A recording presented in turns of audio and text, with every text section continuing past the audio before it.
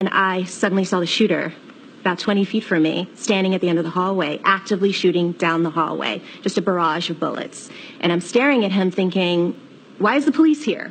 This is strange, because he's in full metal garb, helmet, face mask, bulletproof armor, shooting this rifle that I've never seen before. And I suddenly saw the shooter about 20 feet from me, standing at the end of the hallway, actively shooting down the hallway, just a barrage of bullets.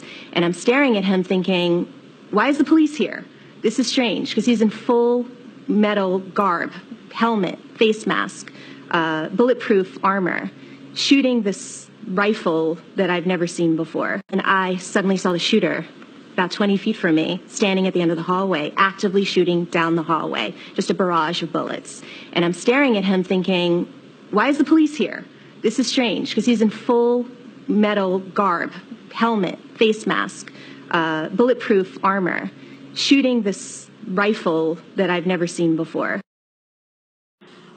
I actually was in the bathroom at the moment, and I came back to my classroom and I knocked on the door, and the fire alarm went off, and principal came on the speaker and just said, everyone needs to evacuate right now. So that's what we did. As I was going down the stairs, I heard a couple shots fired. Everyone was freaking out, saying that it was a gun. And as we were walking, the whole class together, I actually was speaking to the suspect, Nicholas Cruz.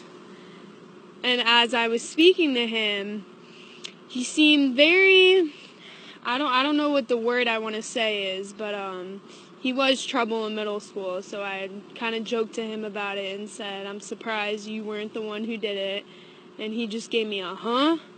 So that's really what happened. You were walking down the hall. He had already fired at that time. Yes, sir, with him. Weren't you scared?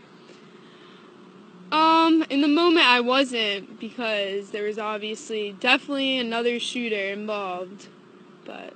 Oh, you think he was not the only one? No, definitely not. Why do you say that? Because when shots were fired, I saw him after the fact. So, and the shots were coming from the other part of the building. So there definitely had to be two shooters involved, I believe.